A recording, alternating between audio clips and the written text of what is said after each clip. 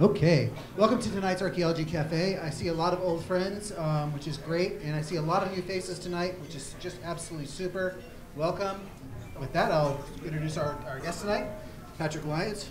Patrick's closest to me, so I'm going to start with Patrick. He's the director of the Arizona State Museum. Suzanne Eckert is assistant professor of anthropology. Associate professor of anthropology at Texas A&M. Got it. This should be a very interesting talk tonight.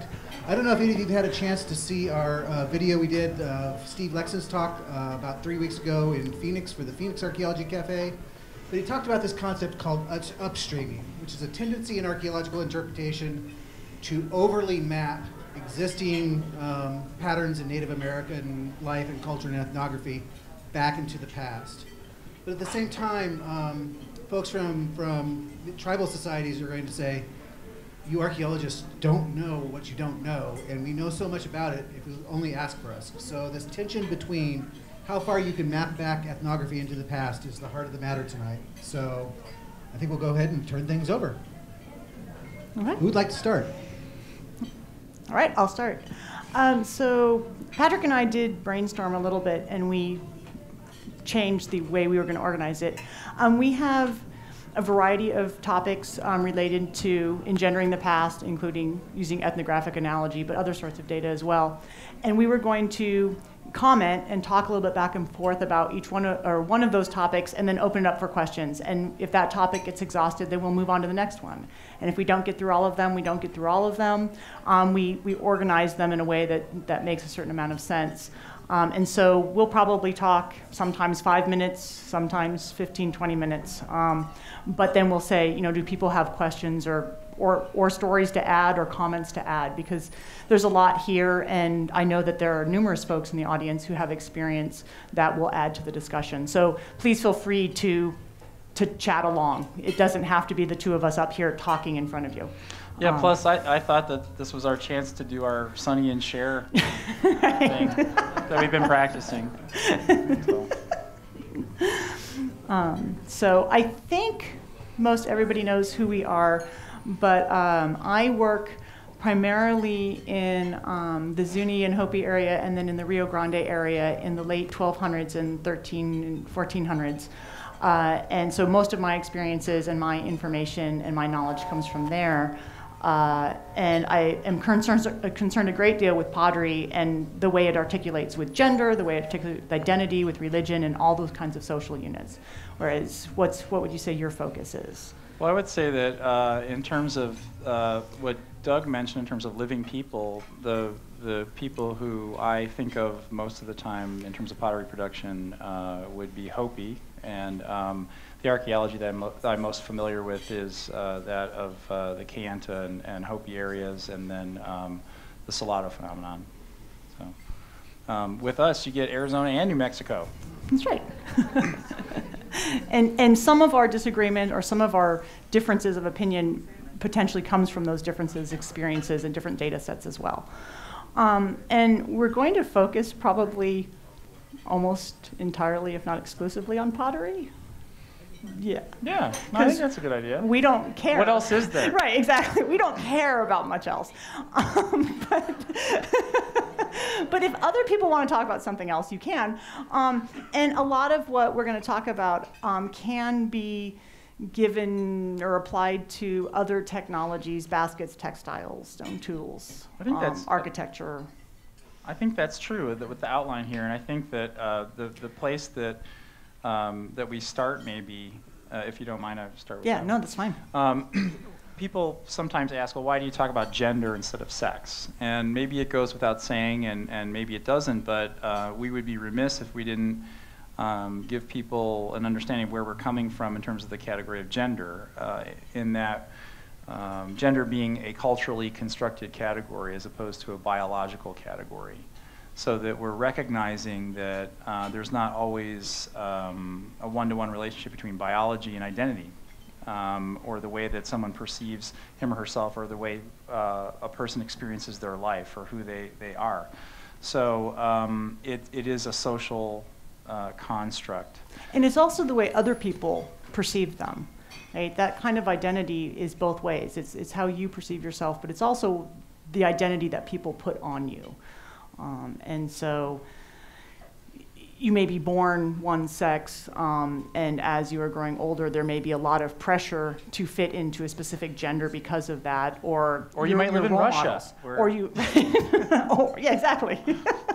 But there may be a lot of role modeling, even if it's not vocally said, right, that you belong to a certain gender. And so some people may have third gender, and Right. we know that at least the Pueblo folks do it. Again, a lot of our focus will be Pueblos as well. But we know that people have third genders, and when that third gender develops, and by third gender I mean people who are biologically one sex but then gendered the other way. And the most common version of that is to be biologically male but gendered female, gendered woman. The Zuni man woman. The Zuni man woman is most famous probably version of that. But there's other places where gender happens, and there's other ways it can potentially articulate in other cultures, like when some women hit menopause, or when women hit menopause if they live long enough to hit menopause, that once you become an infertile female, that potentially that's another kind of gender. It opens you up to certain other activities Right. that were not previously available, and maybe closes you off to others. Yeah, and Kelly Hayes-Gilpin has talked a little bit about that in terms of the archaeological evidence. And then there's also, in terms of gender constructs, there's a difference between being a third gender and having male and female qualities, or being recognized as maybe being biologically female but having some male qualities as well. And that's harder to get our heads around. But you don't have to necessarily be a third gender to have qualities of both sexes. In terms of social qualities, when I'm talking about qualities, not biological qualities. And so there's lots of ways to think about gender, and lots of ways to talk about it. And we know from ethnographic data, both in the Pueblo world and just from around the world, that gender is a mixed bag of behaviors. It doesn't have to be two, but how we get at that archaeologically is another whole monster.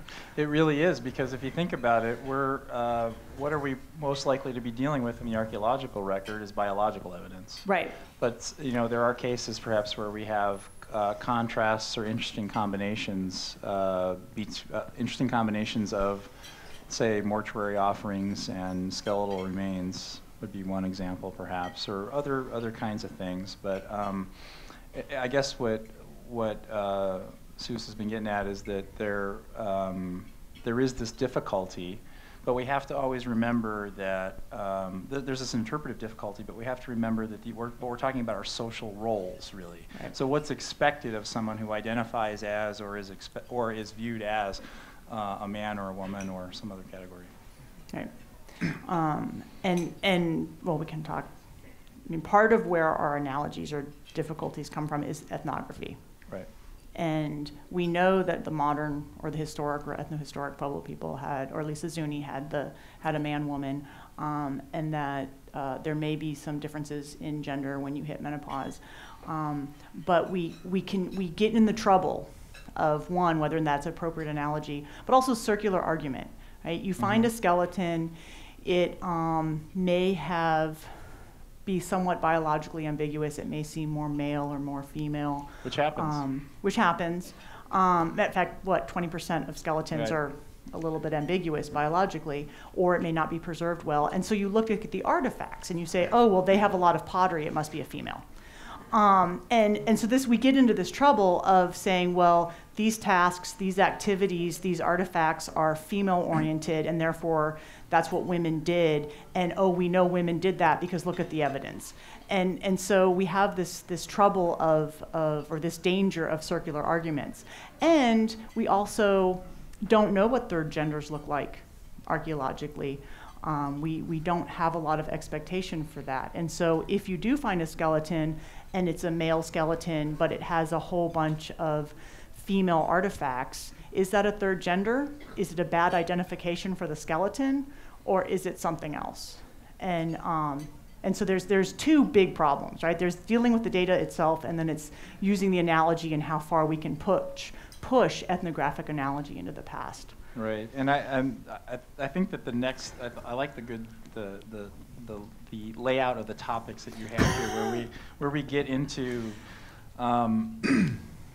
the fact that a lot of these technologies that are of interest to us about the past, because they can tell us so much about people, it's not sort of one-stop shopping. It's not just one person or necessarily one gender that's involved. Before we get to that, I just wanted to point out one of the things. This is when we talk about this concept of upstreaming or not putting too much of the ethnographic present or the historic period back into prehistory.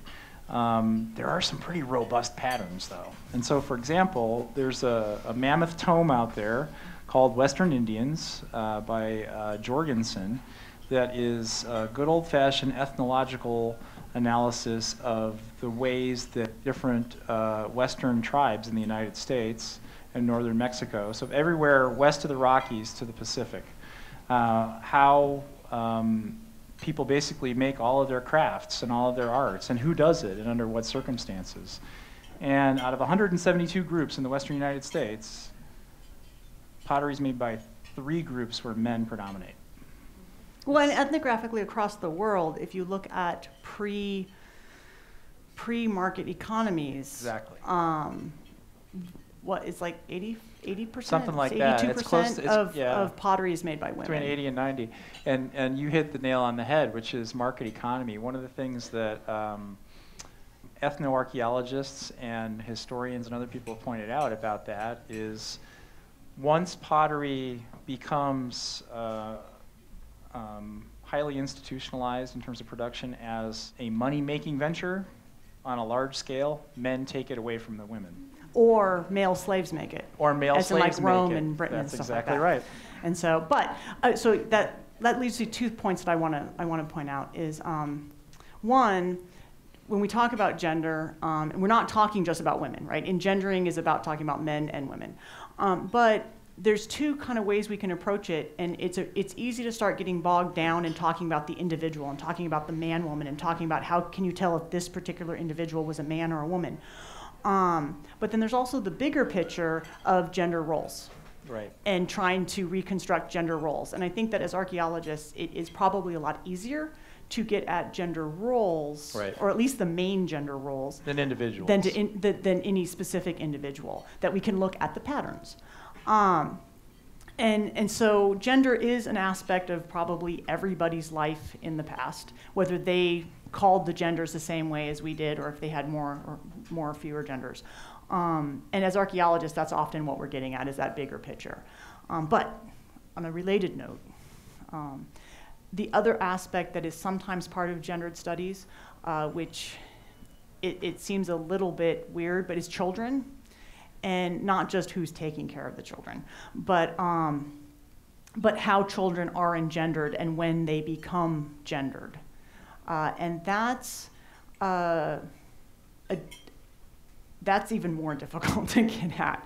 But that's another aspect of gendered studies is, do children become gendered when they hit puberty?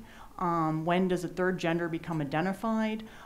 Do children get gendered names at a certain age? Are they just flat out told what their gender will be? There are some ethnographic cultures like Samoa, which is the other place that I've worked, where... That's the greater Southwest. Yeah, that's a greater Southwest. And tropical islands have a lot in common with the desert.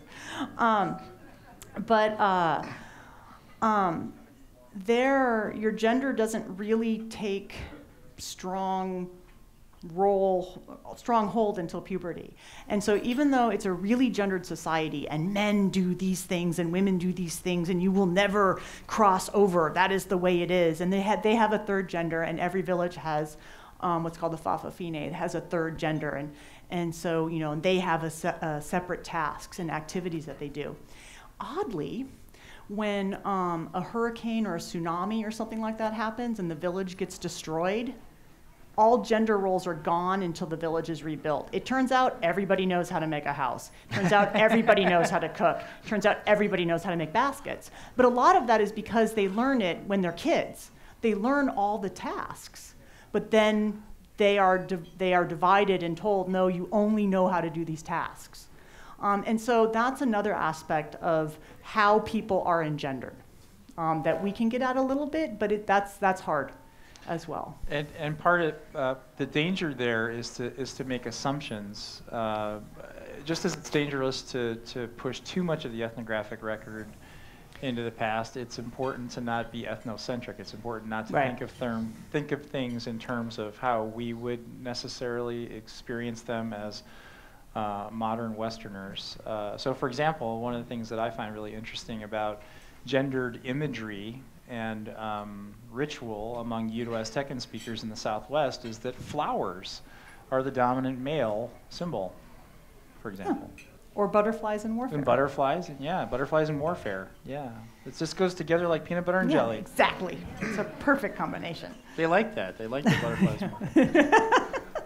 more. And so I think it's probably a pretty good spot to stop and see the sort of the general discussion of gender before we move on to the more specific topics of gender and pottery production. Questions, things to add to the discussion that we didn't think of or touched upon? There's got to be something. Requests for songs from earlier in our career? We're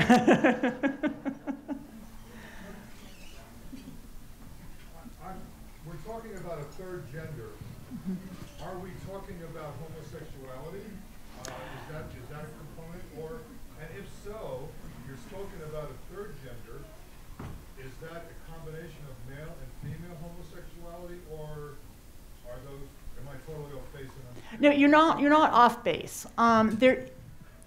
So well, you can add, but I'm going to talk first. Go for it. And if I'm wrong, you can disagree.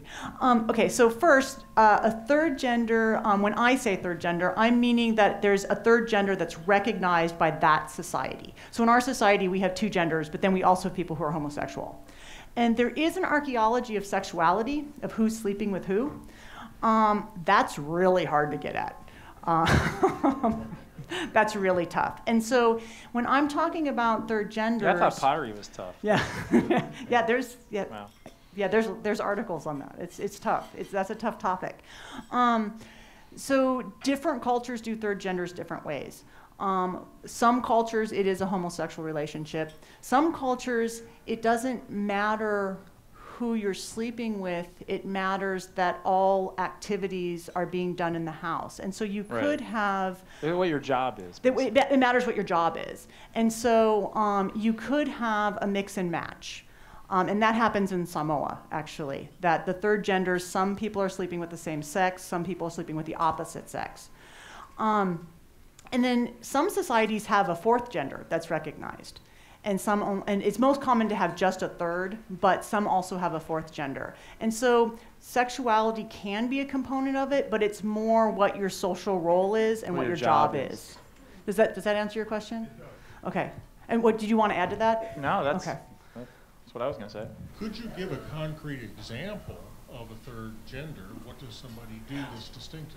Well, so in Samoa, which is the other case I'm most familiar with, because I've lived in that culture, they have what's called the fa'afafine. That is their third gender. And fa'afafine are biological males who mostly, they take on looking like a woman. But within their culture, they do some women's tasks. They don't do so many male tasks, but they also have separate tasks that they do. They bring good luck, and they have various ways of bringing good luck to the village. So they have a separate job. That's why every village has to have at least one fa'afafine. Some of them initiate men and women into sexual activities, and so it's the first person you will have sex with is a fa'afafine. They, nowadays, in modern culture, they do charity work. And so they do public outreach, and they teach people, and they educate people. Like the one point, and this was one of the bizarrer moments when I first went to Samoa, was there was a number of fa'afafine. So these are males, but they're dressed as women, traditional Samoan women. But they were educating on breastfeeding, and so they had dolls, and they were showing people how to breastfeed properly. Because breastfeeding has fallen out in Samoan, and so they're trying to bring it back. And so it's those kinds of activities. So if in that case, it's a totally different group of activities in some ways. But in some cultures, it really is, this is a biological male, but they're doing female activities. And so it's a one-on-one crossover. Does that answer your, anything to add? No, I was just going to say there's a lot of variability. But Yeah, there's a lot of variability. And another interesting aspect in Samoa is that they do have females who take on male roles, but they do not have a separate name. They're not recognized as a third gender. They're just recognized as being males. I have a question. Yep. Could you be really specific? Because what I like is when you give examples of things rather than saying there are a lot of cultures that do this and a lot of cultures do that. Could you go back I don't know specific numbers. No, not numbers, things. Like you talked about the children are assigned their gender or may create their gender. Could you talk about that more and whatever specifics that you know? Oh, do you want? I've been doing a lot of talking. Do you have any specifics? I mean, I can keep talking all night. Well, but I think that the Samoan example is probably going to give you more to talk about them, and I would have with Southwestern. well, I was going to give the Plains example. There you go. Of when children are born, they're gender ambiguous, and it is true that most of the boys, the males, tend to follow the adult males, and so they learn to flint nap and they learn to hunt, and the females tend to start doing the activities their mothers and their aunts are doing. But that's not assigned to them, those activities, and they can cross-cut, so little girls can run around with bow and arrows. But then when they hit puberty, they are assigned their gender. And if you are a child or hitting adolescence and you have dreams about lightning and thunder and various other kinds of dreams, you're assigned a third gender. And you are told you're a third gender. What? Why? I don't know why. That's their cultural norm. Right. I mean, why are we who we are? It's assigned to them as part of their cultural norm. I don't know why thunder and lightning dreams. Other than that's part of their spiritual world and they're part of their cosmology. But there's other things that can lead to being assigned a third gender as well, in terms of what we would potentially call schizophrenia. That is seen as being talking to the spirit world. And so if that is taken on and starts developing in puberty and teen years, that is seen as a special connection to the spirit world. And so that becomes sometimes a third gender that then also has different tasks of being a shaman. Yeah, there's a real strong connection between ritual specialization and third gender. Yeah, there's a strong connection between that in many cultures. Does that help at all? Okay. Right. Right. Gotcha. Okay. Well, we can get down to real brass tacks with examples on The next topic. The next topic, which should I go ahead? Sure. All right. So one of the points that we thought would be important to make is that, again, any kind of technology that groups of people are involved in, whether it's pottery making or house building or farming, there are all sorts of components to that activity that involve groups of people. And so even if, let's say, the dominant potters in your village or your culture are female, it may be that their brothers and husbands are the ones who dig up the clay and the temper and bring it back to the village.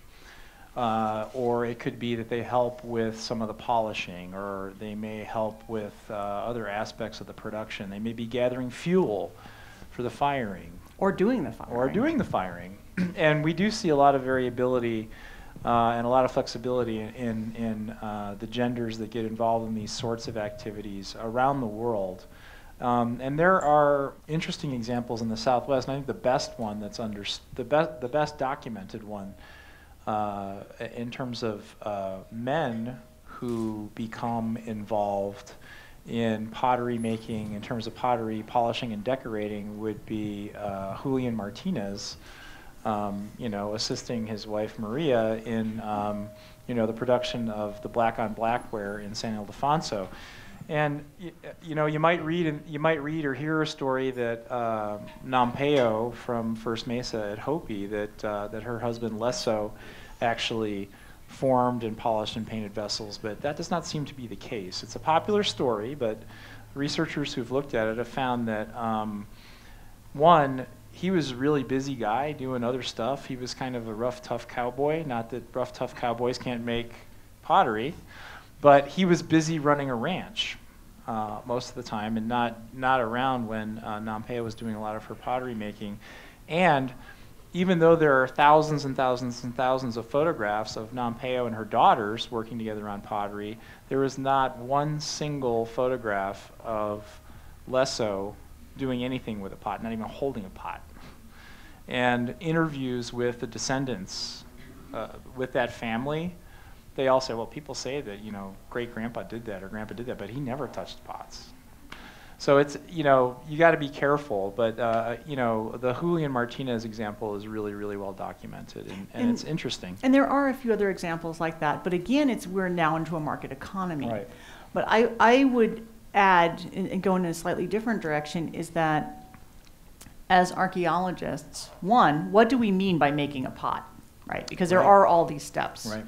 And does one person take credit for that? And in the modern Pueblo world, either a person or a family takes credit for it. Right. But what does it really mean?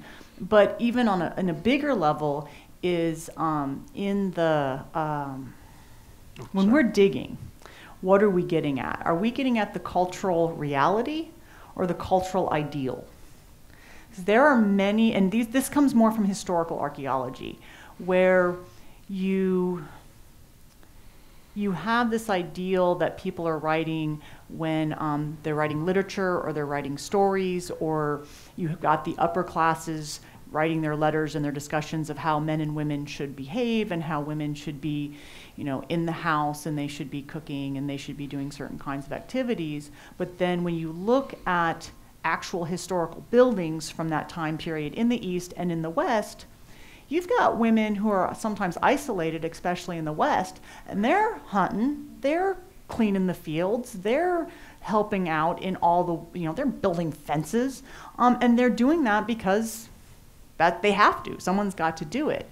And so there's a cultural ideal of what men and women should be doing, but then there's the cultural reality. And as archaeologists, it's not always clear what we're getting at. We'd like to think that we're getting at the reality, and that one of the things that archaeology helps with his history is that there's the historical documents, but then archaeology finds out that we contradict. But part of that is the actual data that we're looking at. So if we're looking at pottery designs, or we're looking at kiva murals, that seems like a place people would be expressing the ideal, not the reality. So how do we know which we're getting at whenever we're doing our interpretations? And how far apart are they? How different are they actually? Oh, and that's great. And that brings us back to what we were talking about earlier in terms of gender roles. Right.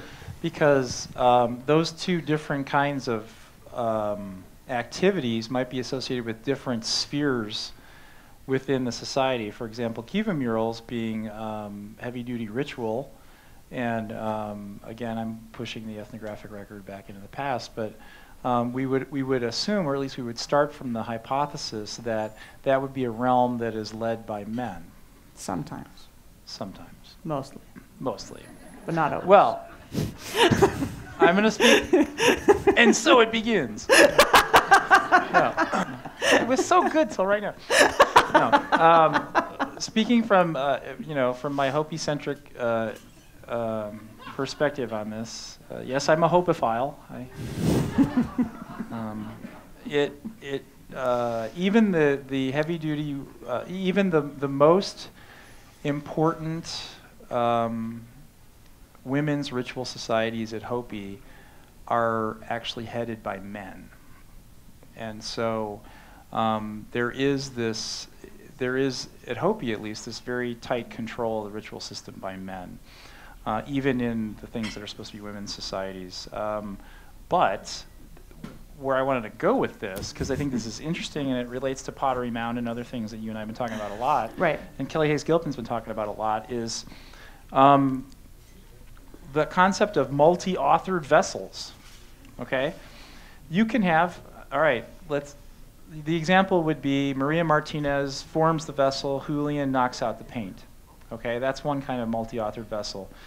Well, it turns out when we're looking at the archaeological record, and I think Patty Crown has actually made the biggest contributions to this kind of research, we can see, those of us who spend way too much time looking at pottery, we can say, oh, that was... Can you spend too much time looking at pottery? No. People like us can look at pot and say, wow, that was formed by a really skilled potter and painted by a novice. Or that's kind of a little clubby and made by an amateur and then painted by somebody who was really great. Or a great potter formed it and laid out the design and then it was filled in by a novice. Or, and you can see all the combinations, and we do see all those combinations. Right, we absolutely do. And what's really neat about that, to take us off a little bit off of gender, but also related to identity and roles and jobs, is age, which is not really our main focus today. But it turns out that because there are cross-cultural, say that 5 times fast, regularities in the sorts of errors that children make in doing art, that one can tell within a range how old the child was who painted a pot, which is pretty fascinating stuff. And Patty Crown has made the most of this research. It's really great stuff. Actually, to add to that, when I was down at Mata Ortiz, it was explained to me, and I don't know how true this is, but I bought a pot that was made by, that was decorated by someone junior high going into high school kind of age, right? 9th grade-ish age. And it was painted beautifully, but they had not formed the pot.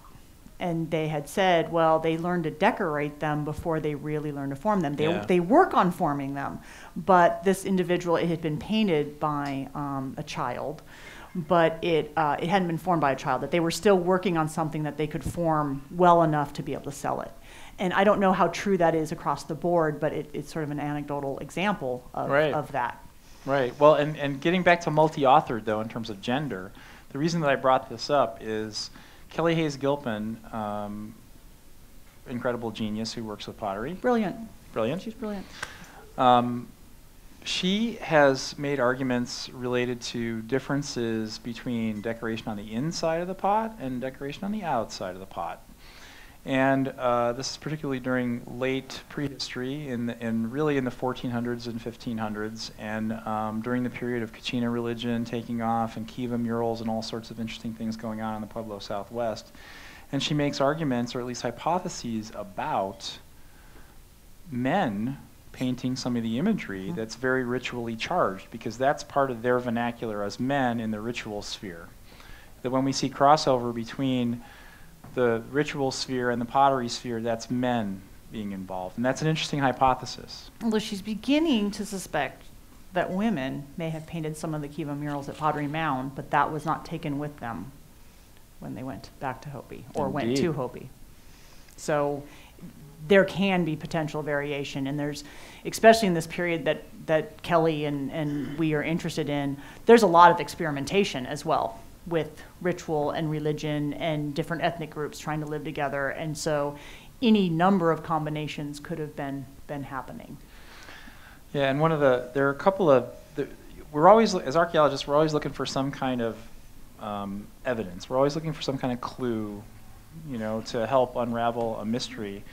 And people have done some smart things in the past. There are people who focused on fingerprints. They looked at the size of fingerprints on average that you find on different kinds of pottery. And it turns out that in the Pueblo and Southwest, in late prehistory, at least on corrugated pottery, which preserves fingerprints very, very well, that on the Colorado Plateau, it seems that most of the pottery, corrugated pottery, was made by women, because the size range would be appropriate for what we know of the size of Puebloan women during that period of time.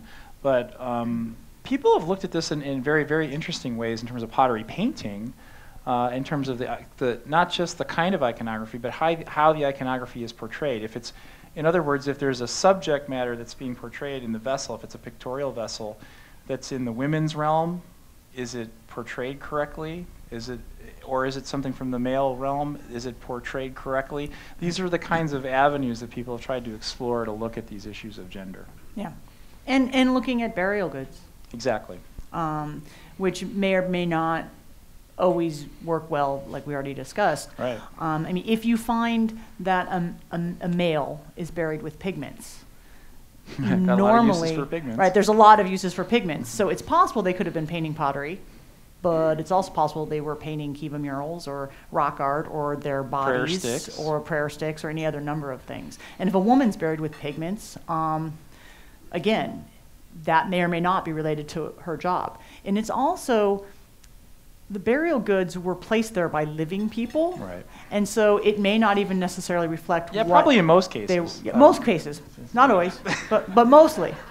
I guess theoretically you could fall in and with your have pot. all your stuff with you. But the burial goods are placed there by living people, and what their message was or their reasoning for providing that good, are they giving those goods to that individual for some reason, or are they having some kind of social conversation with the other living people around the grave? And so, interpreting burial goods is tricky for a variety of reasons, and that's another reason. It's not like someone said, hey, when I die, bury me with all this stuff. Someone decided who was around, who was alive, what to bury them with. And I think pottery is a good choice. Yeah, I think pottery's a great choice. I wish more people were buried with more pottery.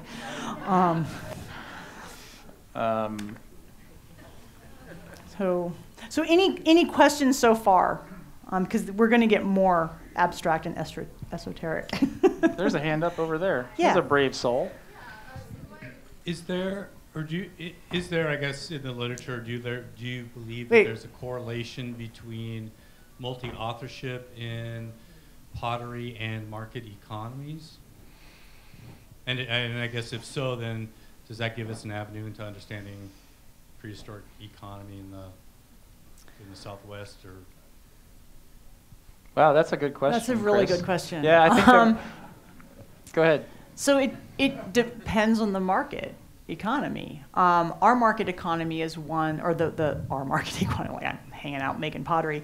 I cannot make pottery. Like the only thing I can do with pottery, I can study it in all ways. The one thing I cannot do is actually, unless it's a tile. I can make a really flat tile. good ashtrays. Yeah, I can make a flat tile. That's it.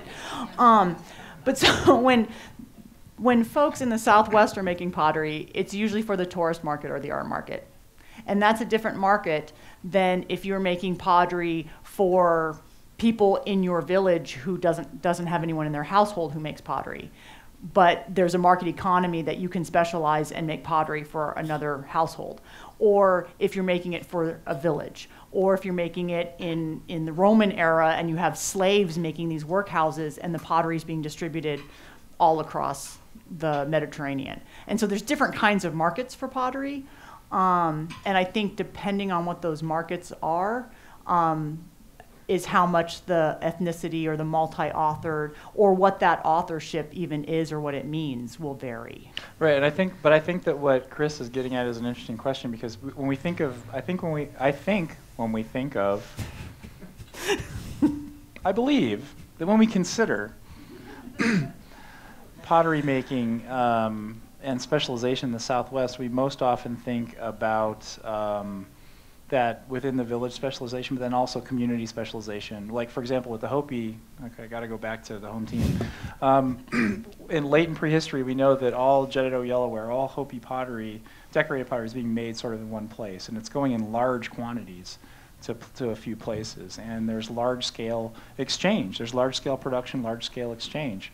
And it was clearly a big deal. A lot of people were involved. And so you have to ask the question, what exactly is represented by these multi-authored vessels, as Chris is getting to? And one of the ideas that people have been exploring is that the sloppy designs on the outside are what you have the novices paint when they first join the work group.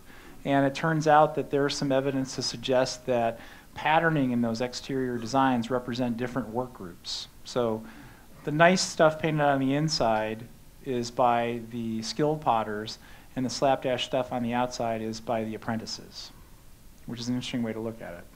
So I'm not saying that I necessarily buy that entire argument, but it's an interesting way to look at it, and there are some patterns that could be interpreted that way. So, but I think what you're getting at is labor, maybe, some way. Looking at labor, getting people involved in production. I was just curious if there's a correlation between the two things. I- There tends to be. I can't think off the top of my head that there's necessarily a correlation between market economy and multi-authorship. But I think that apprenticeship model makes sense. But the apprenticeship model does make sense. in that context, and that's mainly the way I think that Southwesternists have studied it. I'm sorry to finish your sentence. No, no, that's fine. That's fine. And there was another question. over Yeah, here. so your talk has made me think a lot about what our archaeological record would look like from this period in time when we're starting to societally accept another gender, perhaps, or another construct of that. And what, do you encounter that in the archaeological record at all of periods in time where society begins to accept another construct? So a change in the number of genders, or the change in gender identity? Gender identity or accepting. I mean, we think about in the past of there being, okay, this particular society looks at things this way, but they probably, we're constantly going through change of how we look at our society today. And so do you ever see that in the archaeological record of change happening? I'm sure it's extremely difficult, but. So I mean, part of what I look at and spend a lot of time worrying about is changes in identity, but mostly more like ethnic identity. And I think I do see changes in that. You may or may not buy my arguments, but I believe I do. I do. But I have never looked for specifically changes in gender roles or gender identity. I'm like thinking in my head, can I think of any, pull out any other studies from other people? And nothing's coming to mind. That doesn't mean it hasn't happened. Well, but I can't think of any specifically that look at that in the Southwest. The one line of research that I can think of has to do, again, with gender roles and scheduling of tasks. Yes, So sort of modeling what would be expected of males or females as a category of expectations and tasks and responsibilities, and how that changes through time. That people have studied. Looked at that. And looked at how task scheduling could impact the spread of agriculture, the spread of pottery production. Right, exactly. And I take it back. Gender roles have been looked at in colonial Southwest, and how the presence of the Spanish changed the gender dynamic, or speculated on how the gender dynamic has changed among different Pueblo groups, and between the men and women of those Pueblo groups, because the Spanish would often not deal with women. They dealt with men in a different way. And so that puts women in this kind of background, at least when dealing with the Spanish. And so but I think most of those are more historical studies, not archaeological studies, I think. Although I'm thinking of a Linda Cordell paper from a long time ago looking at Geniceros and looking at the degree to which Spanish enculturation affects gender roles in the historical archaeology. And I think that's an example. And that's an example. And I know Anne Romanovsky has thought about it, but she hasn't published it. Because she talked to us about it this summer. And so I know she's thought about it, but she hasn't published her thoughts on the topic. And what she was looking at least when she was talking to us, is you've got folks living at the missions where you've got Spanish and indigenous groups interacting, and that she thinks the gender roles there were different than when you have people living out on more dispersed settlements or isolated settlements, and the gender roles on those isolated settlements are different. But she hasn't really developed it. She's thinking about it a lot. She also thinks that ethnic identity may vary between those two places, that the way people portray themselves with the Spanish is different than mixing and matching. And what I think is neat about that is that the archaeologists who have been doing that are looking at what are the benefits to people who buy into the Spanish way of thinking, and what are the costs. So it's a really rich kind of way to look at it. Right. And an aspect that actually, when I kept asking, and when we were talking about this, one of the things that's not in our outline that probably, I know, so if we talk about it, it'll have to be off the cuff, is power. Power is a part of gender relations. Power is a part of any social unit relations, whether it's ethnicity, religious groups, different generations, and gender. And power structure is definitely part of the gendered story of the past, and those power structures change. And so, and by that what I mean is, women and men may have the same gender roles, but when something happens, like the Spanish showing up, the value placed upon those activities may change. So women may be doing exactly the same thing, but it's not valued the same way. And that's another dimension of looking at gender in the past. I have a question about the power. If you have, say... Thanks, because that's not on the outline. I just said that. No! If you have tanto, polychrome, or whatever it is... Oh, I like this already. Yeah, this is going to be his. Somebody has to make the first design of which others copy that design. So that becomes power, whoever initiates that. So the question is there any way to determine who designs the first design for who that decides? fabric, and then the rest of them copy it? That's an awesome question. It is an awesome question. Go ahead, Patrick. He said tanto. That's your world. Okay then. I think Cayenta, yeah. Yeah. Well, he was thinking Cayenta. No, that's okay. That's all right. It's the same thing. I think that the way that we have approached that topic, if I understand the question correctly, is to look at how much or how little design execution and design similarity varies in particular areas. I'm not sure I'm saying that well. Basically, again, I think about Patty Crown. The way that she approached this sort of, I think, was looking at, which she singled out in her sample of 800, almost 900 whole Roosevelt redware vessels from all over the Southwest, which she thought probably, these are not exactly the words that she used, but she basically had isolated a group of pots from a few close by villages that seemed to have been made by a group of matriarchs. Fantastically skilled potters, where if you measured these pots, with calipers, you can't tell the difference with the naked eye. You can barely measure the differences in terms of the vessel forms. So the wall thicknesses, things like that, the measurements, they were like they came out of a mold, but they were clearly handmade.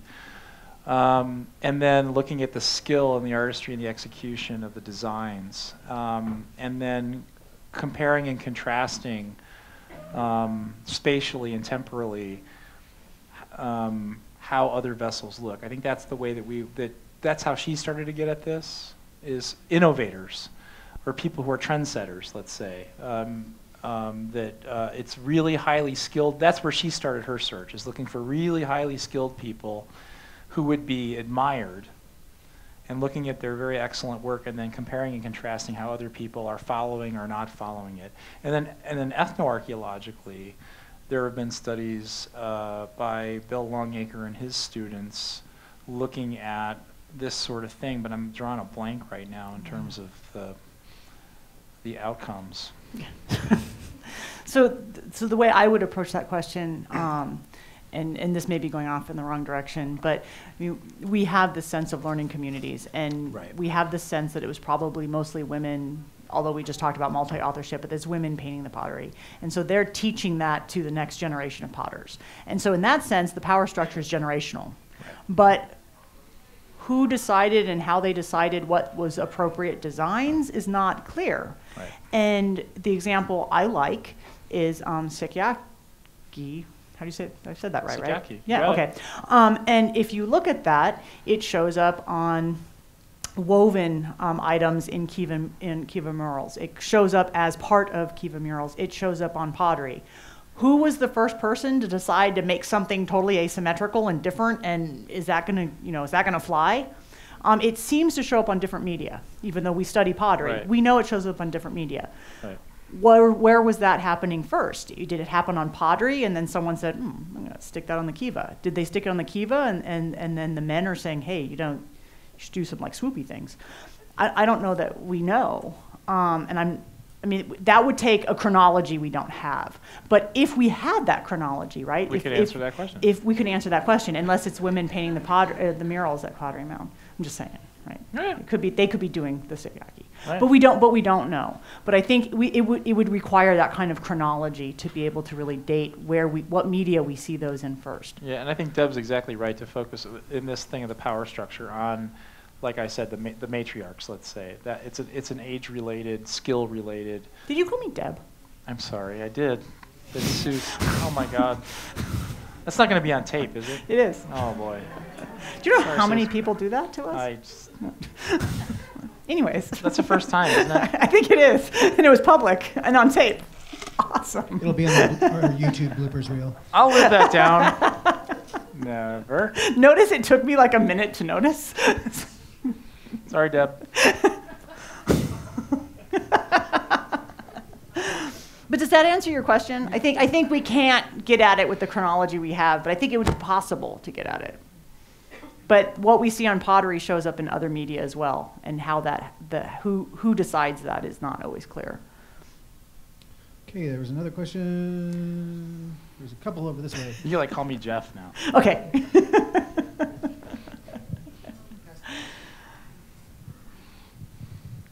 If you jump across the ocean, go back several thousand years, Ramesses II is always shown as having female hips.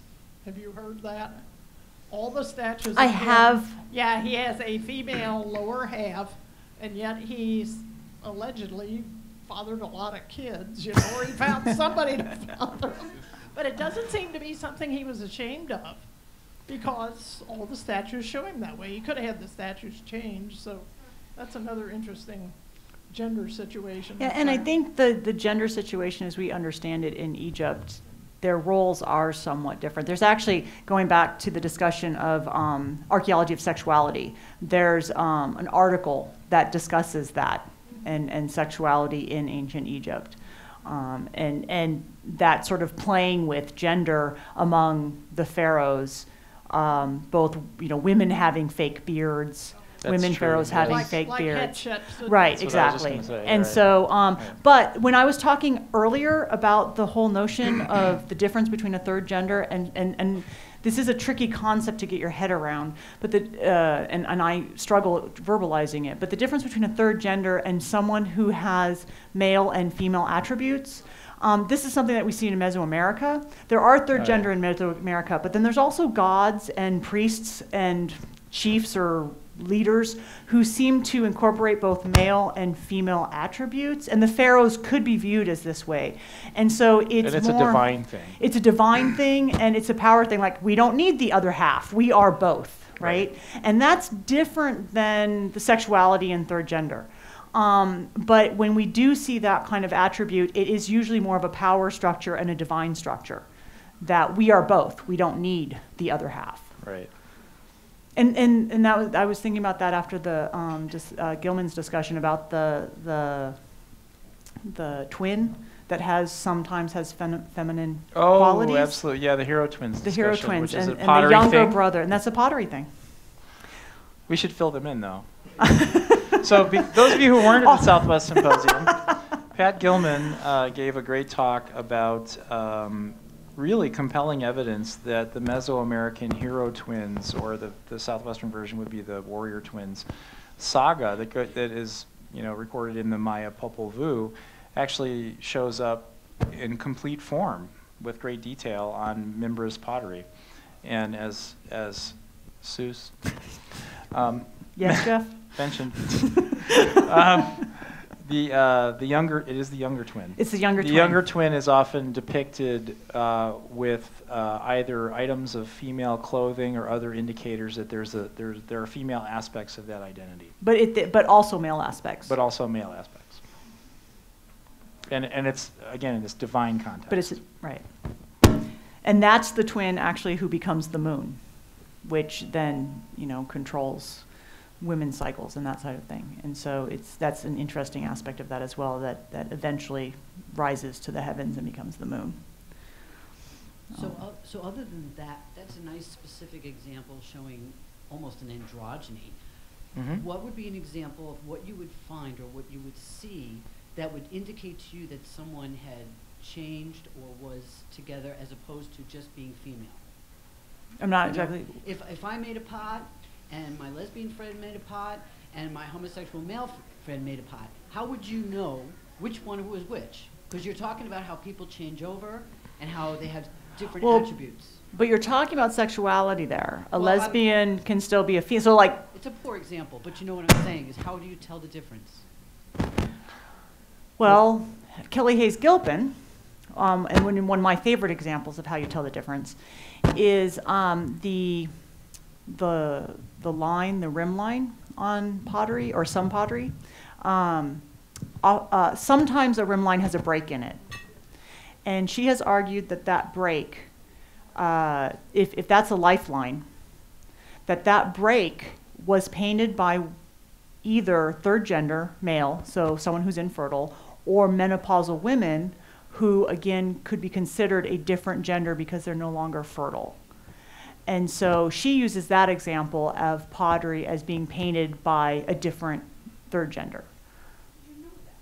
I think she uses ethnographic data for that. Do you know where that data comes from? Well, the idea is that, well, again, this is where we're pushing Right, but I think that's where it comes from. I don't remember off the top of my head. But her specific example is Hopi pottery that looks exactly like early historic period Hopi pottery and practices of early historic Hopi pottery, but just back right before the Spanish. So in her case, it's a very specific case. It's a very specific case. And what it has to do with is the symbolism of the line break, perhaps representing fertility and the uterus, basically. Right. I guess another example, what I was getting at earlier, again, individuals are very hard to deal with in the archaeological record. The way that people do tend to do that sort of thing, they can get at some aspects of like insider, outsider, looking at brush strokes and fine details, but I don't think that you could necessarily get to gender with gender. But getting back to what I was talking about earlier, if you know enough about the society, or you can surmise, you can hypothesize enough about which genders would normally be associated with individual tasks and which knowledge bases would be available to those groups of people, and you see a lack of understanding of the basic knowledge base being executed on an artifact. Let's see, again, you see male information depicted completely incorrectly, or female information depicted just mistakenly, then there are people who have used that to make arguments. Okay. The one thing that archaeologists have learned, though, from that sort of approach is to try and remember that if you're dealing with pottery or some other kind of pictorial medium, that license has to be taken so that the people who view that can actually understand what they're seeing. And sometimes, you know, you think about perspective and you think about depicting things in a way that make it easy to understand what's going on that might not necessarily represent reality. So it's a hard thing. And another aspect, or another way we could tell, is may not be, oh, this actual pot was painted by someone who was third gender, but in some Mesoamerican examples, looking at their iconography, where you see people, specifically there's certain kinds of hair designs and certain kinds of clothing that you would have that is either male or female. And then, or man or woman, and then you get certain individuals who have one hairstyle but a different clothing style, or vice versa, or they have half hair and half hair. And those people are doing certain activities. Right. And so we may not be able to say, well, a third gender made this pot, but we can say third genders were making pottery. We're doing this kind of stuff. Right. And that's a great example. I mean, when you understand the gender-specific depictions of how normal people are going to look on pottery within a culture, that is huge. Right. For example, one of the ways that you can spot a Kachina depiction on ancient Hopi pottery, if it's executed in the way where you don't get the facial features, you can see the combination of the unmarried woman's hairstyle, but with a married woman's sash. Humans don't do that, but Kachinas do. So again, go back to the home team. That's okay. Any other questions at this point? We have a question way in the back. Okay. And interestingly enough, as you probably know, Katsinam, regardless of which gender is being depicted with the regalia, they are personified all by men, interestingly enough. Yeah. And they mix.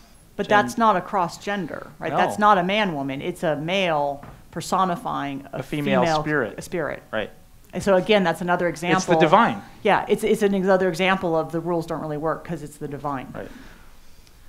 So the question I have, I've heard by some anthropologists in New Mexico that they've seen that ritual pottery is very often very poorly rendered, and the idea was it was the guys who were in charge of the ritualism, but they were really not very accomplished painters. Is that something that you also see can speculate in the archaeological record?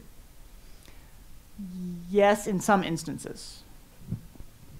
Well, and Kelly Hayes Gilpin has made some of these Right. arguments as well, Yeah. looking at Hopi pottery specifically. And then looking ethnographically at what shows up in ritual contexts. It's often not really nice pottery that shows up in ritual contexts. It's really kind of clubby stuff. But I would argue that our society makes ritual separate from everything else. That's true. That's a good And point. It's compartmentalized. It's compartmentalized. And we don't know if it was, or if it was, how it was compartmentalized in the past. And so, you know, secretive ritual in a kiva is different than ritual of coming of age ceremonies, public dances in the plazas. And pottery was the Tupperware of the past, right? And so they're using it in all these contexts. And there may be certain contexts that special pottery is made specifically for that ritual. There may be other contexts where pottery is being used and then reused for certain ceremonies or rituals. But we have this tendency to call things ritual when we don't know what it is. But there's probably lots of cases on daily life where ritual was happening or ceremony was happening or superstition or, you know, regular activities that are related to the divine that we aren't recognizing or we aren't thinking about as ritual because we're thinking about it as eating a meal. And, you know, we call feasting, but feasting is also a ritual kind of activity. And so, yes, I think there probably was, I actually think men probably were painting pottery potentially for very specific male activities, including ritual, but I do think that there's also probably ritual pottery that was painted by women. And now, Bob, we've been told we're done. We're out of time. Really? Yeah. But we're like right here. I know. We'll give him homework. Okay. We're good? All right. Are there any more questions? Over here. Can you associate the making of petroglyphs with a gender? Wow. I mean,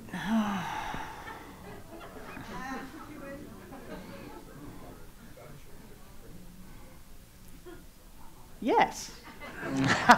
We're done. Thank you. Good night.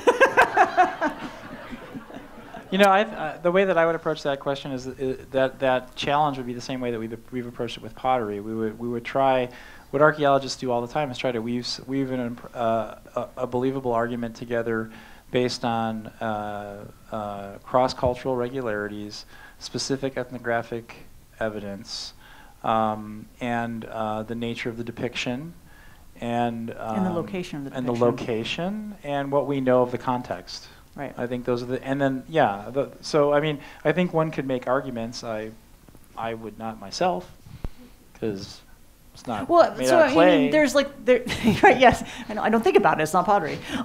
But, so I think, having given rock art some thought in grad school, because it was my TA-ship, or my RA-ship, I had to think about it. I think that there's probably specific panels that you could make an argument for one way or the other, but I don't know that you could do it for all rock art or all panels. Right. And so I think it's possible, but I think it's going to depend on the panel. Yeah, and to smear Kelly Hayes Gilpin again, she has a great book called Ambiguous Images. That's on this topic of gender and rock art, and I think one of the places where she makes the most convincing arguments is where she does exactly what I've been doing all night, which is going to the Hopi Mesas. And I know, it's been working for me for a long time. And what she does is she actually has an entire chapter on maidenhood and on the transition to being a maiden, a marriageable young woman at Hopi, and how a lot of the symbolism that is extant today goes back in the rock art for more than 1,000 years. And that you can make sense of those panels in that context, and everything is explained. And it matches explanations that you would get from Hopi people today, and it matches what you'd see in the ethnographic record. But again, it's specific. It's specific very, panels. very specific, where you go, oh, it's kind of like the Hero Twins story. You go, oh God, that's the Popol Vuh. That's when you're really onto something. I think if you don't have that kind of anchor, where you can go, well, you can start a hypothesis. Well, if this really is the Popol Vuh, then I should see this twin, and then I should see this uncle and this event, and oh, there's the monster bird, and there's when the decapitation happens, and that's when this one becomes the moon. There are those sorts of formulas in Hopi oral tradition and Hopi ritual where she's able to see those in rock art. But again, it's very, very specific. Very specific situation. Okay, I think that's going to wrap it up for tonight. Thank you, Patrick. Thank you, Sue. Thank you very much for having us.